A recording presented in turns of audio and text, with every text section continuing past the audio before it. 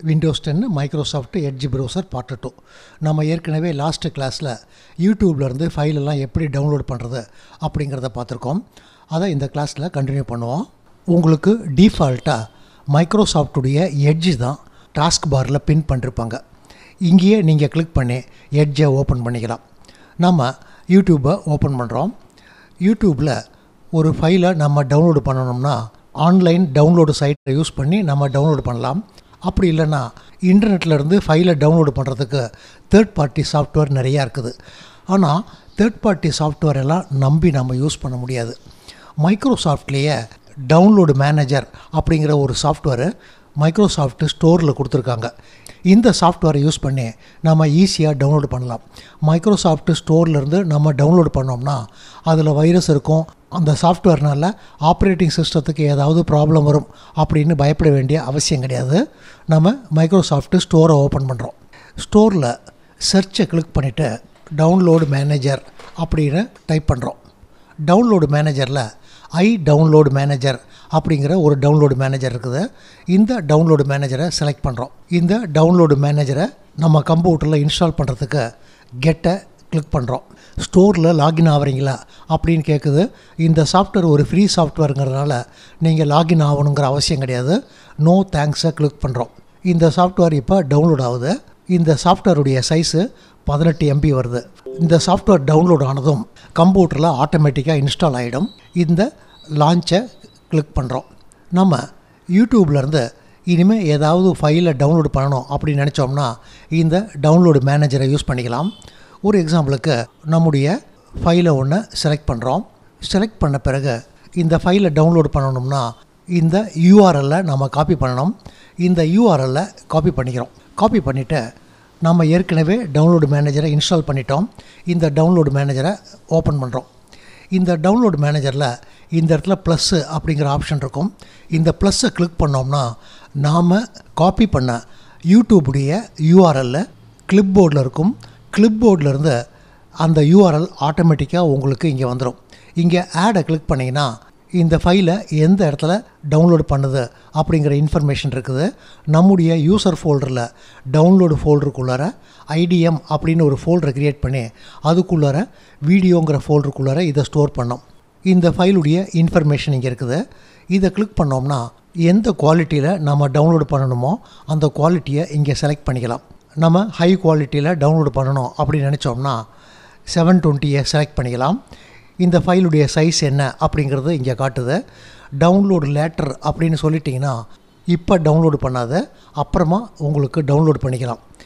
இந்த இடத்துல start டவுன்லோடை select பண்ணுறோம். இமிடியேட்டாக நமக்கு அந்த ஃபைல் டவுன்லோட் ஆகிடும். இந்த ஃபைல் எந்த இடத்துல டவுன்லோட் ஆகிருக்குது அப்படிங்கிறத பார்க்கணும்னா இங்கே ரைட் கிளிக் பண்ணிவிட்டு ஓப்பன் ஃபோல்டரை செலக்ட் பண்ணோம்னா நமக்கு டவுன்லோடு ஃபோல்டருக்குள்ளார ஐடிஎம் அப்படிங்கிற ஃபோல்டருக்குள்ளார இந்த வீடியோ டவுன்லோட் ஆகிடுச்சு.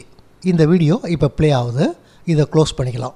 இந்த டவுன்லோடு மேனேஜரில் என்னெல்லாம் ஆப்ஷன் இருக்குது அப்படிங்கிறத பார்ப்போம். இந்த செட்டிங்கை செலக்ட் பண்ணோம்னா டவுன்லோடு த்ரெட்டு அப்படிங்கிற ஒரு ஆப்ஷன் இருக்குது. நீங்கள் நேரடியாக ஒரு ஃபைலை டவுன்லோடு பண்ணிங்கன்னா அந்த ஃபைல் ஒரு 100 MB சைஸ் இருந்ததுன்னா உங்களுக்கு கண்டினியூவாக அந்த ஃபைல் நார்மலாக டவுன்லோட் ஆகும். இதுவே டவுன்லோடு மேனேஜர்லாம் யூஸ் பண்ணிங்கன்னா உங்களுக்கு ஃபாஸ்ட்டாக டவுன்லோட் ஆகும். காரணம் என்னென்னா இந்த டவுன்லோடு மேனேஜரில் த்ரெட்டு அப்படிங்கிற ஒரு ஆப்ஷன் இருக்குது. இதே ஃபைலை நம்ம டவுன்லோடு மேனேஜரில் டவுன்லோடு பண்ணுறோம். அப்படி டவுன்லோடு பண்ணோம்னா இந்த 100 MB ஃபைலை உங்களுக்கு 12 த்ரெட்டாக செப்பரேட் பண்ணிக்கும். 12 த்ரெட்டுனா இந்த ஃபைலை 12ஆக பிரிச்சுக்கிட்டு இந்த இடத்துலேருந்து டவுன்லோடு அதே மாதிரி 12 டவுன்லோடு உங்களுக்கு ஒரே டைமில் ஆகும். ஒரே டைமில் நீங்கள் இந்த மாதிரி கண்டினியூவாக டவுன்லோடு பண்ணிங்கன்னா டவுன்லோட் ஆகிறதுக்கு ஸ்லோ ஆகும். இதுவே 12 த்ரெட்டை யூஸ் பண்ணி டவுன்லோடு பண்ணிங்கன்னா இந்த ஃபைல் இமீடியட்டாக டவுன்லோட் ஆகிடும். இதுக்கு கீழே கிளிப்போர்டு மானிட்டர் அப்படிங்கிற ஒரு ஆப்ஷன் இருக்குது. இதை எனேபிள் நீங்கள் பண்ணிட்டீங்கன்னா யூஆர்எல்ல காப்பி பண்ணிங்கன்னா இந்த டவுன்லோடு மேனேஜருக்குள்ளார ஆட்டோமேட்டிக்காக அது பேஸ்ட் ஆகிடும். அது நமக்கு தேவையில்லை. உங்கள் டவுன்லோடு ஸ்பீடை நீங்கள் வேணும்னா கண்ட்ரோல் பண்ணிக்கலாம். ஒரு உதாரணத்துக்கு நீங்கள் இன்டர்நெட்டில் வேறு ஒரு ஒர்க் பண்ணுறீங்க, டவுன்லோடு மேனேஜரையும் நீங்கள் ரன் பண்ணுறீங்கன்னா இங்கே எந்த ஸ்பீடில் டவுன்லோடு ரன் ஆகணும் அப்படிங்கிறத நீங்கள் செலக்ட் பண்ணிக்கலாம்.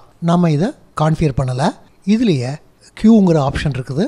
நீங்கள் நிறைய டவுன்லோடை இதில் ஆட் பண்ணிட்டீங்கன்னா ஒவ்வொரு டவுன்லோடாக உங்களுக்கு கண்டினியூவாக எல்லா ஃபைலையுமே டவுன்லோட் பண்ணிடும். இங்கே டவுன்லோடை செலக்ட் பண்ணிக்கிறோம். இந்த சாஃப்ட்வேர் இருந்தால் கூட நமக்கு யூடியூப்லேருந்து டைரெக்டாக டவுன்லோடு பண்ண முடியாது. இந்த யூஆர்எல்லை காப்பி பண்ணி தான் நம்ம டவுன்லோடு பண்ணணும். அதுக்கு பதிலாக இந்த இடத்துல உங்களுக்கு எக்ஸ்டென்ஷன் அப்படிங்கிற ஒரு ஆப்ஷன் இருக்குது.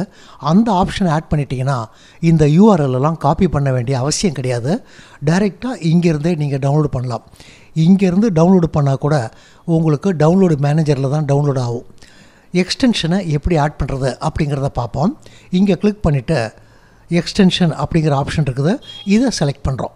இந்த இடத்துல நமக்கு டவுன்லோடு மேனேஜர் காட்டலை, அதனால் கீழே எக்ஸ்ப்ளோர் மோர் எக்ஸ்டென்ஷன் அப்படிங்கிறத செலக்ட் பண்ணுறோம். இங்கே சர்ச்சை கிளிக் பண்ணிவிட்டு ஐ டவுன்லோடு மேனேஜர் எட்ஜி எக்ஸ்டென்ஷன் அப்படின்னு டைப் பண்ணணும். இந்த மாதிரி டைப் பண்ணோம்னா எட்ஜினுடைய எக்ஸ்டென்ஷன் காட்டும். நமக்கு ஐடிஎம் எட்ஜி எக்ஸ்டென்ஷன் அப்படின்னு காட்டுது. இதை செலக்ட் பண்ணுறோம். இதை செலக்ட் பண்ணிவிட்டு எட்ஜிக்கு ஐடிஎம்மை ஆட் பண்ணுறதுக்கு இந்த கெட்டை செலக்ட் பண்ணுறோம். லாகின் ஆக வேண்டிய அவசியம் கிடையாது. நமக்கு டவுன்லோடு ஸ்டார்ட் ஆகுது. டவுன்லோட் ஆன பிறகு எட்ஜுக்குள்ளறிய இந்த சாஃப்ட்வேர் உங்களுக்கு ஆட் ஆகிடும். லான்ச்சை செலக்ட் பண்ணுறோம். இந்த இடத்துல உங்களுக்கு எக்ஸ்டென்ஷன் உள்ளே ஆட் ஆகிருக்குது. அந்த எக்ஸ்டென்ஷனை ஆட் பண்ணணுமா அப்படின்னு கேட்குது. டேர்ன் இட் ஆனை செலக்ட் பண்ணிக்கிறோம். இப்போ உங்களுக்கு டவுன்லோடு மேனேஜருடைய ஐகான் இந்த இடத்துல வந்துருச்சு. இனிமேல் நீங்கள் ஒரு ஃபைலை டவுன்லோட் பண்ணணும் அப்படின்னு நினச்சிங்கன்னா இங்கே கிளிக் பண்ணிங்கன்னா உங்களுக்கு டவுன்லோடு திஸ் வீடியோ அப்படிங்கிற ஆப்ஷன் இருக்கும். இதை செலக்ட் பண்ணுறோம். இதை செலக்ட் பண்ணதும் நான் டவுன்லோடு மேனேஜரை யூஸ் பண்ண போகிறேன் அப்படின்னு சொல்லுது. எஸ்ஸை செலக்ட் பண்ணுறோம். இந்த இடத்துல நம்ம ஸ்டார்ட் டவுன்லோடை செலக்ட் பண்ணிட்டோம்னா இந்த ஃபைல் இமிடியேட்டாக நமக்கு டவுன்லோட் ஆகிடும். இந்த ஃபைலுடைய சைஸு பார்த்திங்கன்னா உங்களுக்கு 74 MB இருக்குது. நமக்கு இமீடியட்டாக டவுன்லோட் ஆகிடுச்சு. இதை மினிமைஸ் பண்ணிக்கிறோம். யூடியூப்பில் ப்ளேலிஸ்ட்டு அப்படிங்கிற ஒரு ஆப்ஷன் இருக்கும். இந்த ப்ளேலிஸ்ட்டை யூஸ் பண்ணி நீங்கள் டவுன்லோட் பண்ணிங்கன்னா ஒரே டைமில் நூற்றுக்கணக்கான வீடியோவை டவுன்லோட் பண்ண முடியும். ஒரு எக்ஸாம்பிளுக்கு நம்மக்கிட்ட பிட்நெட்ஸு வீடியோ ப்ளேலிஸ்ட் இருக்குது. இந்த ப்ளேலிஸ்ட்டை கிளிக் பண்ணுறோம். இந்த ப்ளேலிஸ்ட்டை கிளிக் பண்ணிவிட்டு இந்த ப்ளேலிஸ்ட்டில் இருக்கக்கூடிய எல்லா ஃபைலையுமே டவுன்லோடு பண்ண அப்படின்னு சொல்லி நீங்கள் ஈஸியாக டவுன்லோடு பண்ணலாம். ஆனால் டவுன்லோடு மேனேஜரில் எல்லா ஃபைலையும் டவுன்லோடு பண்ண அப்படின்னு சொல்ல முடியாது. ஒரு எக்ஸாம்பிளுக்கு இந்த இடத்துல இந்த ப்ளேலிஸ்ட்டில் இருக்கக்கூடிய எல்லா வீடியோவையும் டவுன்லோடு பண்ண அப்படின்னு சொன்னோம்னா நமக்கு டவுன்லோடு ஒர்க் பண்ணாத. இதை காப்பி பண்ணிவிட்டு டவுன்லோடு மேனேஜரில் டைரெக்டாக ஆட் பண்ணுறோம். அப்படி ஆட் பண்ணால் கூட நமக்கு எல்லா ஃபைலையுமே டவுன்லோடு பண்ண முடியாது. தேர்ட் பார்ட்டி சாஃப்ட்வேர் யூஸ் பண்ணிங்கன்னா எல்லா ஃபைலையுமே நீங்கள் ஒரே டைமில் டவுன்லோடு பண்ணலாம். இதை நம்ம மினிமைஸ் பண்ணிக்கிறோம். எட்ஜை இன்னொரு தடவை ஓப்பன் பண்ணுறோம். எட்ஜில் நம்ம எக்ஸ்டென்ஷனை ஆட் பண்ணிருக்கோம். அந்த எக்ஸ்டென்ஷன் வேண்டாம் அப்படின்னு நினச்சோம்னா எட்ஜிலேயே நாம் ஆட் பண்ண எக்ஸ்டென்ஷனை ரிமூவ் பண்ணிக்கலாம். இங்கே கிளிக் பண்ணிவிட்டு எக்ஸ்டென்ஷனை கிளிக் பண்ணுறோம். எக்ஸ்டென்ஷனை கிளிக் பண்ணோம்னா நாம் ஐடிஎம் எட்ஜ் எக்ஸ்டென்ஷனை ஆட் பண்ணியிருக்கோம். அது ஆனில் இருக்குது. உங்களுக்கு எக்ஸ்டென்ஷனை ரிமூவ் பண்ண வேண்டாம், அதை ஆஃப் பண்ணால் மட்டும் போதும் அப்படின்னு நினச்சிங்கன்னா இந்த இடத்துல அந்த எக்ஸ்டென்ஷனை ஆஃப் பண்ணிக்கலாம். இங்கேயே செட்டிங்கிற ஆப்ஷன் இருக்குது. இதை செலக்ட் பண்ணோம்னா உங்களுக்கு இந்த எக்ஸ்டென்ஷன் தேவையில்லைன்னா இதை அன்இன்ஸ்டால் பண்ணிக்கலாம். நாம் இப்போ இதை அன்இன்ஸ்டால் பண்ண வேண்டிய அவசியம் கிடையாது. எக்ஸ்டென்ஷனை எப்படி மெயின்டைன் பண்ணணும் அப்படிங்கிறது தெரியணும். சில எக்ஸ்டென்ஷனை நீங்கள் ஆட் பண்ணிங்கன்னா அந்த எக்ஸ்டென்ஷன் கரெக்டாக ஒர்க் பண்ணாது. அந்த மாதிரி சூழ்நிலையில் அந்த எக்ஸ்டென்ஷனை ஆஃப் பண்ணிக்கலாம். அப்படி இல்லைன்னா செட்டிங்கை கிளிக் பண்ணி அந்த எக்ஸ்டென்ஷனை நீங்கள் டோட்டலாகவே ரிமூவ் பண்ணிக்கலாம். நம்ம கம்ப்யூட்டரில் என்னெல்லாம் எக்ஸ்டென்ஷன் ஆட் பண்ணியிருக்கோம் அப்படிங்கிறது இந்த இடத்துல உங்களுக்கு பார்க்க முடியும். நீங்கள் ஆட் பண்ண ஐ டவுன்லோடு மேனேஜர் அப்படிங்கிறது ஒரு அப்ளிகேஷன். இந்த அப்ளிகேஷன் உங்களுக்கு தனி அப்ளிகேஷன். நாம் எட்ஜில் எக்ஸ்டென்ஷன் ஆட் பண்ணியிருக்கோம், அது தனி. அப்ளிகேஷனை ரிமூவ் பண்ணணும் அப்படின்னு நினச்சிங்கன்னா செட்டிங்கை கிளிக் பண்ணி ஹோமில் அப்ளிகேஷன் இருக்கும். இந்த அப்ளிகேஷனை கிளிக் பண்ணிங்கன்னா உங்கள் கம்ப்யூட்டரில் நீங்கள் இப்போ லோட் பண்ண டவுன்லோடு மேனேஜர் இங்கே இருக்குது. இங்கே கிளிக் பண்ணி நீங்கள் அன்இன்ஸ்டால் பண்ணலாம். இதே இடத்துல ஐடிஎம் எக்ஸ்டென்ஷனும் இருக்குது. இதையும் நீங்கள் தேவையில்லைன்னா டோட்டலாகவே அன்இன்ஸ்டால் பண்ணிடலாம். நாம் இதை அன்இன்ஸ்டால் பண்ணுறோம். அதே மாதிரி எட்ஜுடைய அப்ளிகேஷனையும் அன்இன்ஸ்டால் பண்ணுறோம்.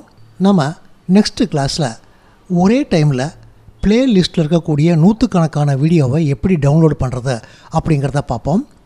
தேங்க்யூ.